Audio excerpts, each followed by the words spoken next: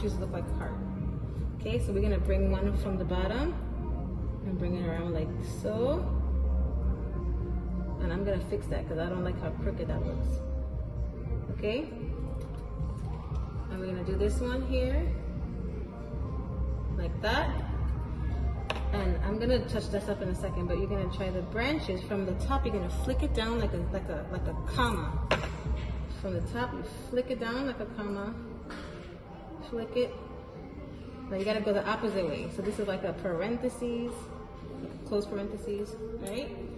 Same side, same thing on the other side.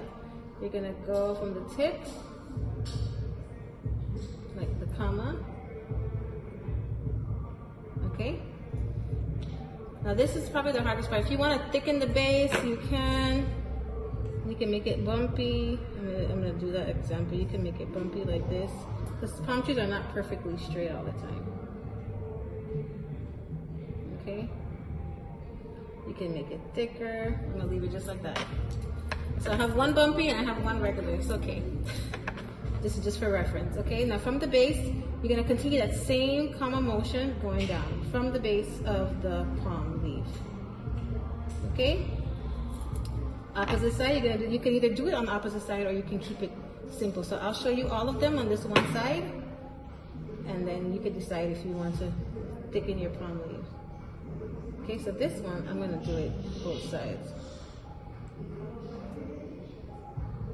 It's just a nice swift brush stroke. And the palm trees are not perfect, so it's okay if one looks, you know, different than the other. That's the beauty of it. I like to start from the base and bring it out.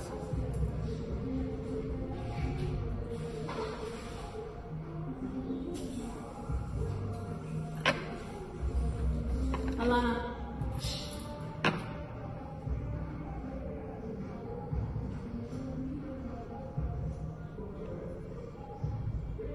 You can always go back over those areas that are too light for you. Okay. So for ones like this that I'm not really comfortable doing it from the base, I'm gonna start from the tip and bring it down to the base. You have to alternate based on your, you know, your comfort level. So I'm gonna bring a little piece right here and make another piece that goes over here. It has a piece that sticks up at the top. And we're gonna do the same thing on this side. From the base, just a light flick of the wrist, sweeping motion like so, very, very soft between the thumb and the index finger, okay? And the middle finger is just supporting the brush.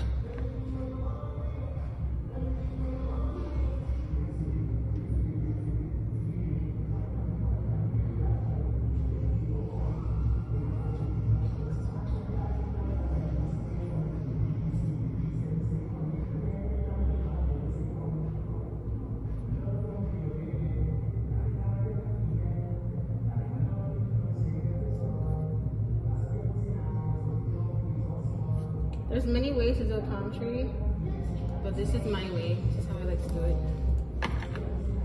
So I'm gonna shoot this one outward.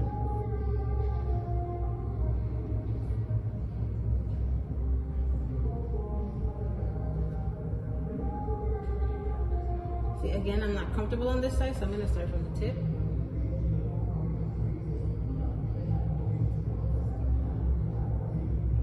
You just have to go based off of how you feel. If you feel more comfortable doing it the opposite way, then go for it. So I'm gonna just touch this area up because I don't like how it's looking.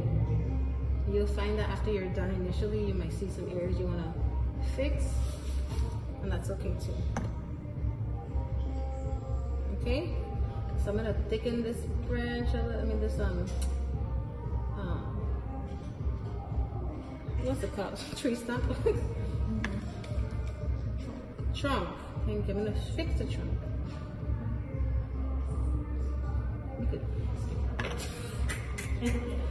Okay, and I'm just see like this one is a little short. It doesn't really match the whole thing, so I'm gonna make it thicker.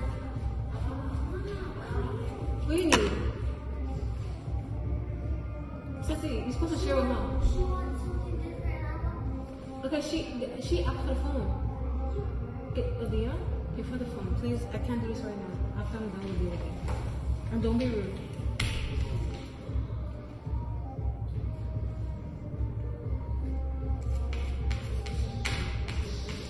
Alana.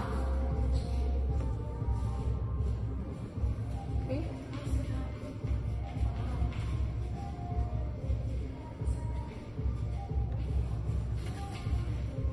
And then you're gonna take your time afterwards if you like it.